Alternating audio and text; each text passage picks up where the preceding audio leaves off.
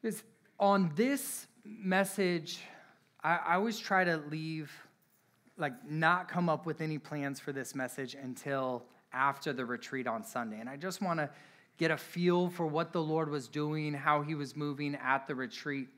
And my takeaway from this weekend is I had a really good time. But one thing that was a little bit different than normal was how we were able to, during worship, there were a decent amount of times we would be worshiping and just resting in God's presence. And there were a few times when we had more people raising their hand and kind of more into it, but I feel like the general time, the general consensus of worship was us, we were entered into worship. It wasn't like we're distracted or anything else, but it was just more of a in God's presence and just resting and waiting and just letting him minister to us. It was a good time. And I want to kind of spend some time going deeper into that and figuring out what that looks like. How do we continue that as a ministry? And so just a heads up, my home group, a few minutes of the first part of this might sound similar because we talked about this recently at home group, but it's just the first couple minutes as far as you know. But we often struggle, or at least I often struggle entering into the presence of God. I've been in this room here on a Tuesday night or previously when it was Thursday night and just distracted or apathetic. And so, but in those situations, I understand why I'm not entering into his presence. It's on me. I'm not putting in the effort. I'm not seeking him. You guys probably been there. You know, there's situations, times, things where you're just distracted. But there's other times when I'm like, man, I want to enter into God's presence. I feel a need to enter into his presence. There's something going on, and yet I struggle. And I'm trying to figure that out. And we know, hopefully you know by this time, we have a need for God's presence. There are times in my day when I'm just overwhelmed, like I just have so much going on, where I stop and I just wait and I go, God, help me. Work through me, meet with me here. And I just pause and I pray because I know I need the Lord to be with me, whatever I'm facing. There are times when I'm counseling someone and the situation is clearly bigger than me and I need his wisdom. I need his presence to guide me in that conversation. So I do the same. I stop and I pause. What are some of the other things or situations you go through, and I'm going to take actual answers for this, so be ready, where you're like, I need the presence of God right now. I need to feel him, or I need to know he's with me. What are situations in your life that cause you to think that? Yes, I'm sorry.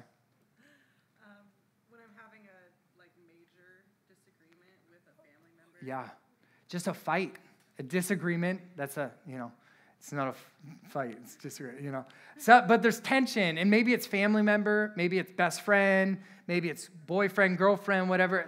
Just a fight. I need God to help me. Yeah. When I'm in charge of my little brothers, and there's no way of escape. I can't figure out what to do. Yeah, you're responsible for something. In Maverick's case, his siblings. That could be overwhelming. I get that with my kids. It's like, God, what are you thinking? I need you. Help me. Right? Dustin, was your hand up? Making big choices in your life, especially when it comes to careers and life-altering stuff. Hopefully, that's a right response. I think too often we just make decisions and then afterwards ask God to bless them. But it's good when we recognize, man, this is a big deal. I need the Lord here. I need him with me. Not only do I want his wisdom to take the right choice, I need his presence and peace to know I've made that right choice, and I need his strength to see me through it. Right? We need him. Yeah, Cruz. Grievances. Yeah, grief. When we're struggling, there's something that's hurting us. Yeah, Kennedy. Mental health? Yeah, just battling a bunch of stuff. Alyssa. When bills are due. God, I need your provision. Last one, Riley. Before your YB shift. Yeah, doing any ministry. Hopefully, right, we ask the Lord, be with me, protect me, use me. Got all of that. Well, Scripture gives us the passcode to entering into God's presence. It says in Psalm 100, verse 1 and 4, it says, shout joyfully to the Lord, all the earth. Enter his gates with thanksgiving and his courts with praise. Give thanks to him. Bless his name. And what we see in those verses are thanksgiving and praise are keys, like literally keys. They give us access to the presence of God. And in Jerusalem, or in a lot of ancient cities, but Jerusalem especially, there was this outer wall, and there was a gate. And the gate is, you see throughout Scripture, that's where a lot of business was done. And people lived outside the gate, like a bunch of people, but they would come inside the city to do business, and a lot of people lived within the city gates. And whenever there was a time of concern or worry or need or war, they would run into the gates and people would close the gates. And so what we see here is thanksgiving. That's how we enter the gates, God's gates. That's how we get into a place where we can see the works of the Lord, what he's doing. But then it goes on and it says, and enter the courts, his courts with praise. And in Jerusalem, you would enter through the city gates, and you would walk up through the town a little bit, and at the highest point, there was the temple. And the temple had this court. There's the outer court and the inner court, and that is where, the Lord, his presence was in the temple. So we see here that the key to entering into his gates is thanksgiving. The key to seeing how the Lord operates and the works of his hand, we can see that. We get vision for those things through thanksgiving, but then we can draw even nearer. We could go to where the Lord dwells. We can enter into his presence even deeper when it comes, when we praise him. Have you ever tried to enter into the presence of God through anger? Doesn't really work, right? Like, God, meet with me. And you're just screaming and I'm sorry, Lewis.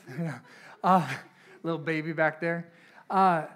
It doesn't work. We're closed off. Usually when we're angry, we're closed off to the Lord anyways, because we want to see our resolution. We want to see our justice. We're not really seeking the Lord. We're seeking our own welfare. Anger isn't the key to entering into his presence. Apathy, you guys know that doesn't work. Like, you don't accidentally stumble into God's presence. It's just not how it operates. But thanksgiving and praise puts us into a position to see and receive. Mark Hoffman puts it this way in one of his books. He says, as we move to God with an attitude of thanksgiving and praise, he moves towards us with his glorious presence and help. I love that. Psalm 22:3 says that the Lord is enthroned upon the praises of his people, of Israel. And there are a few different words in the English language that we use interchangeably, but when we separate them, it brings some clarity and understanding that's helpful. So I think about like envy and jealousy. There's a difference there. I particularly don't care about that difference because every time someone brings it up, it's in a like, they're not jealous, they're envious. And I'm like, I don't care about it that much. But there are other things like shame and guilt that we've talked about here. It's helpful to understand that guilt, I've done something wrong, can be really good, and it helps you work towards a resolution. Shame, I am something wrong. That's not really helpful, unless you don't know the Lord, then it brings you to the Lord and he transforms you, and then you shouldn't have any shame. But you see, we can do that. Thanksgiving and praise are two of those words that we interchange all the time, but it can be helpful to distinguish them. And thanksgiving is largely focused on the things God gives, right? You can be thankful for food, for clothes, for possessions, for a job, for a paycheck, but praise often focuses on who God is, his character. And so we see even there that thanksgiving gives us access to his through the gates, but then praise brings us closer to him, because praise is really talking about who God is. And few things can change your life like these two qualities. Praising and thanking God changes who we are. right? And this isn't anything new. You guys have heard plenty of stories, I'm sure, of someone. I read this one story of this young lady. She was struggling with different aspects of her life, and she decided, I'm going to take a picture of something I'm grateful for once a day. And she happened to post it. And so she did that for 365 days, and it changed her life. Just finding one thing a day that she could post that was something she was grateful for. I've heard another story. I've heard this happen a few times of married couples who are struggling and fighting and on the brink of divorce. And one of them decide, I'm going to praise my spouse for something once a day. And it changes their marriage completely. And right? You guys have heard stories like that? In fact, let's do something. Close your eyes for a second. Think about someone that you are frustrated with. You're mad at. They drive you crazy. They get on your nerves. Now I want you to think of something about them that you can praise. Something about them that you're grateful for.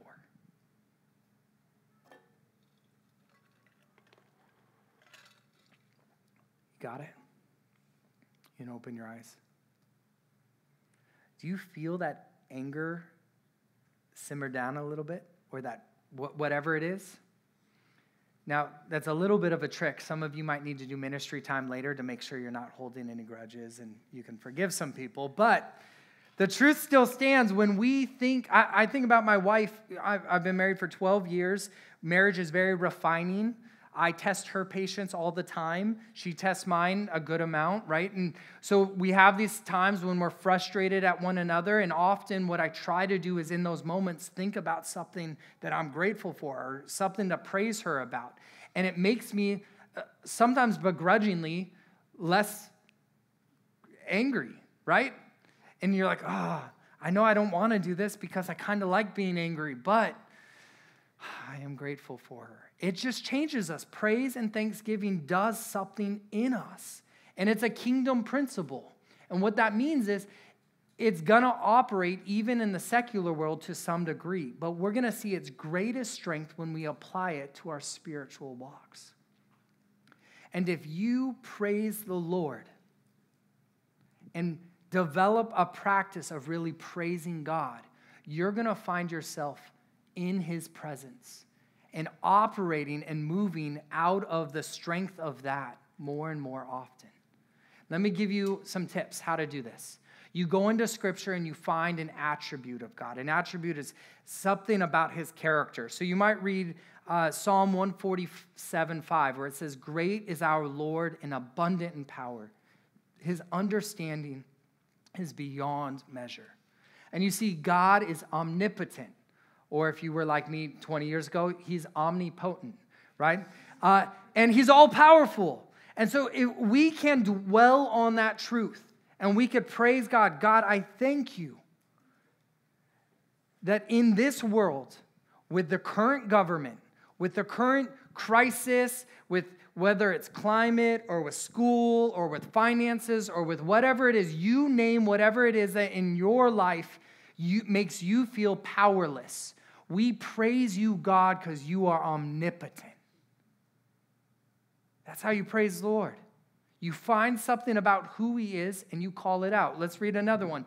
Isaiah 46:9-10. We read this at the retreat. Remember the former things, those of long ago. I am God and there is no other. I am God and there is none like me. I make known the end from the beginning, from ancient times what is still to come. And I say my purpose will stand. God is omniscient. He is all-knowing. So you praise God because you're not all-knowing. Sorry to break it to you.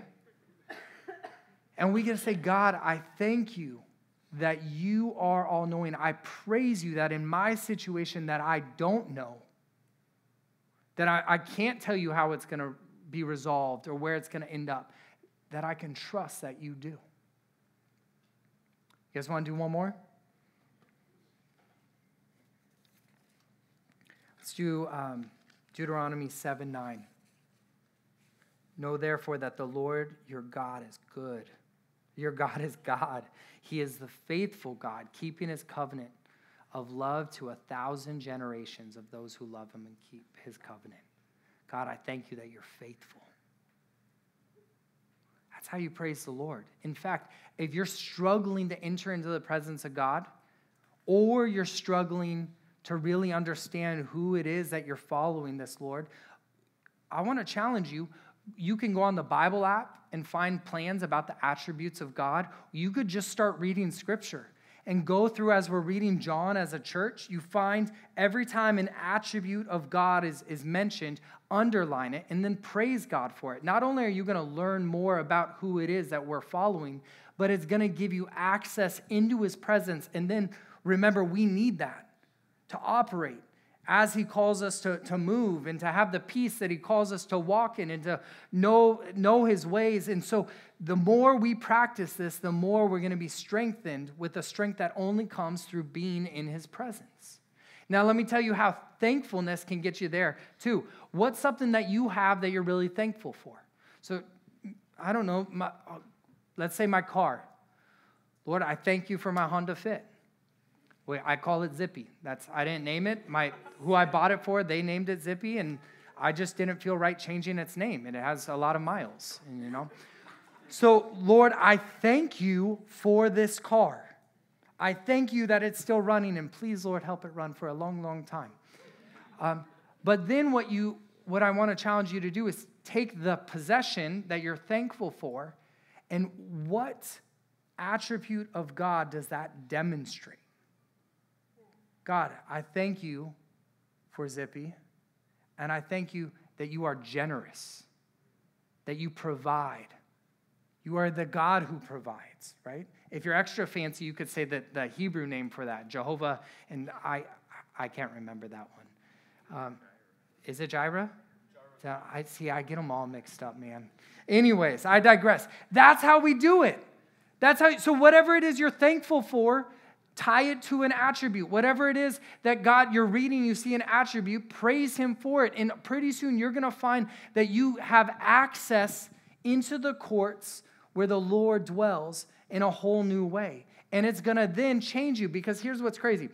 Praise is not only the key to get in, but praise is what lets you change. When you're sitting in the presence of God praising him, praise acts like a sauna in where it heals.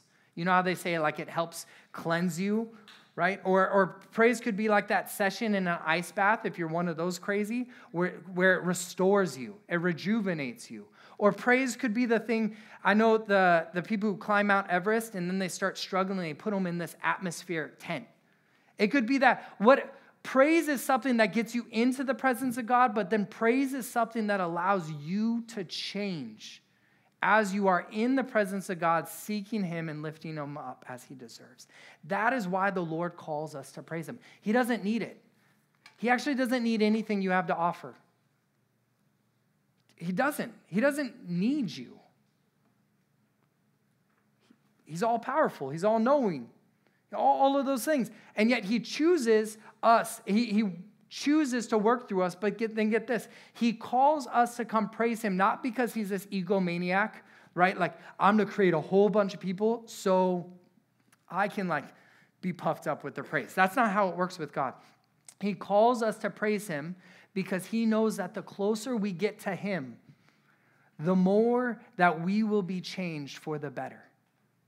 His call for you to praise him is for you. And then he gets the glory he deserves through it. But that's not it. Because praise completes the joy we find in God. Let me explain this one. You ever have a really good meal? Some of you have put up with me a long time, and you know that there's certain food places that I just got to tell people about. Right? We've been over Bontai here. I'm not going to talk about that. I found this new donut place up in Encinitas, not VG's Donuts, which I still think is the best. I love VG's Donuts. This place is called Broad Street Donuts, and it's almost all gluten-free for you hippies, all right? But they have these churro donuts, and it's now here's the deal. The best donut is a fresh donut, right? If you go to Mary's and you just say, hey, what is the freshest thing you have? They'll be annoyed, but do it anyways because it's worth it, because the best donut there is the one that's warm still.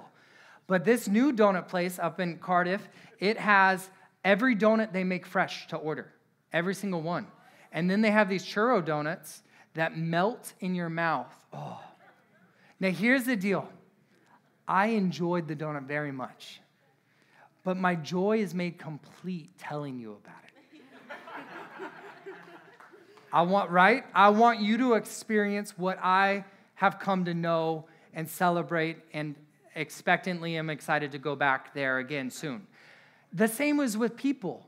You ever see someone and you're like, I'm thinking about my wife, and so be careful with this one, but I think of my wife, and I'm like, she's cute. But I want to tell her she's cute, because when I tell her she's cute, my joy is complete. Like, it's not just that I get to experience her cuteness, but me calling it out, sharing it, that makes it complete. You guys with me? When you experience God, praising him makes your joy complete. And sometimes you get to praise him and you get to declare it to him. God, you are so good to me. Sometimes you got to tell other people. You got to tell the world. Like, look, I was this, and now I'm so much better because the presence of God, his grace, it has changed me. Who I am is different. And in you telling them your joy, it's before something was lacking. You eat that churro donut and you just go home by yourself. Something's lacking. Something's missing there, right? But we experience God and then just like go home? No. He deserves to be praised. But when we do praise him, our joy is made complete. Psalm 95:2 says, let us come into his presence with thanksgiving, and let us make a joyful noise to him with songs of praise. Shout it out. We're going to be able to do that in just a few minutes. Psalm 97:12, rejoice in the Lord, O you righteous, and give thanks to his holy name. There's this rejoice, and if you've heard Mark Hoffman, rejoicing means to recycle joy. You get this joy, and then you relive it again and again, and that's what we get with the Lord. We get to rejoice in him. Psalm 107:22, let them offer sacrifices with thanksgiving and tell his deeds in songs of joy.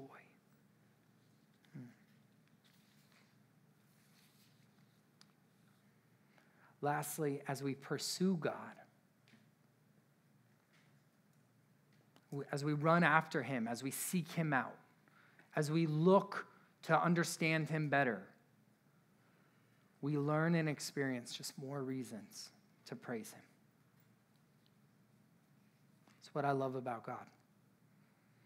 You can read all of Scripture and then read it again, and then read it again. You will always find new ways to praise God. This life we have with God,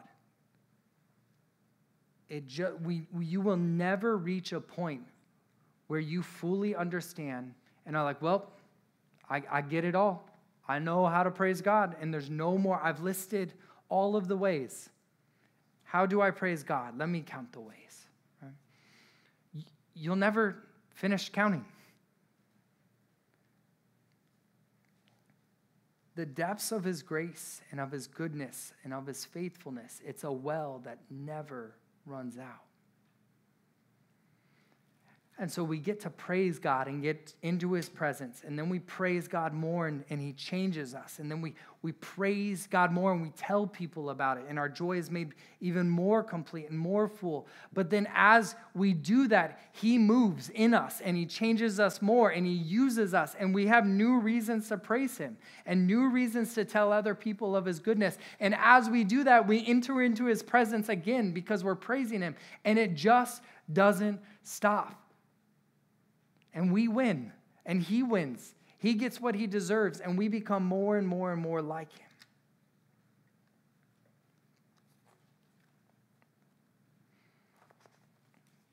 I have the band come up?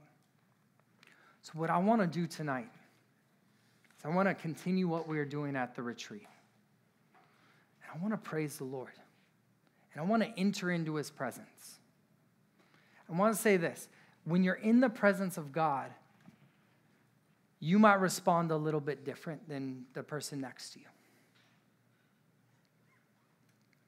When we listed out all the reasons why we want to be in God's presence, they were different. There were different things going on in your life.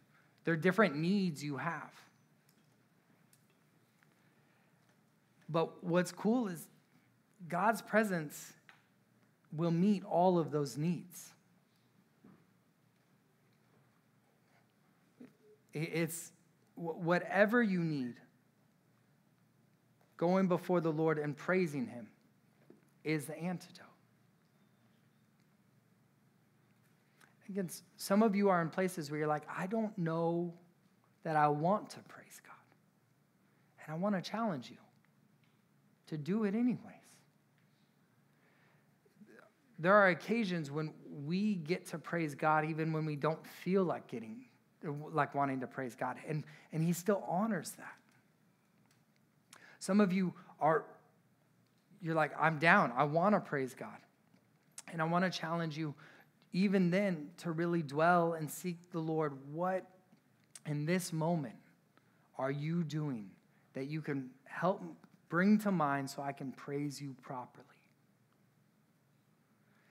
And some of you, this might be tough. I don't know where to start. Well, think about something you're thankful for. Or think about something about God, an attribute of his. And just dwell on it for a moment. Rest on it.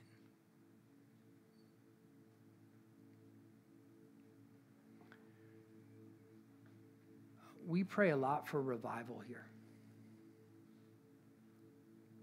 And the way revival comes is the Lord shows up powerfully. And revival changes everything it touches. Well, let's begin by asking God, come and bring revival to me. Come and change me. Make my joy complete. Help me find it in you. Whatever you need God, however you need God,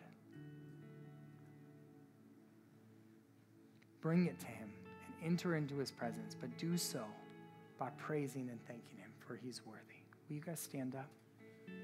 I'm going to pray.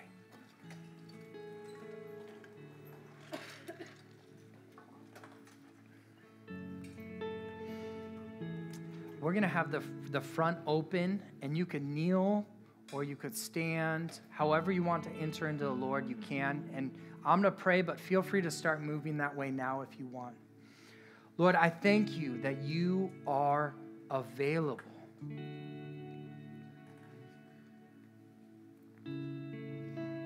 Lord, so many people are so difficult to reach. If I wanted to meet with important figures in our country, some of them, they would be unattainable. They would be unreachable. It couldn't happen. And yet you, Father, are here and available now, more so, God, as we draw near to you, you draw near to us. As we come before you thankful and praising you as you deserve, God, I thank you that you respond to that praise by drawing near to us. You respond to that praise by changing us. You respond to that praise, Lord, by helping us understand there's so many thousands and hundreds of thousands of reasons you deserve to be praised even more. So, God, we thank you and we love you. God, we declare that you are good and you're faithful. You are sovereign and powerful. You are wise and all-knowing. You are compassionate and kind. We declare, God, that you are worthy of our praise, and we repent for not giving you more of it. Lord, may you meet with us now. May your presence come and dwell in this place. Let's worship.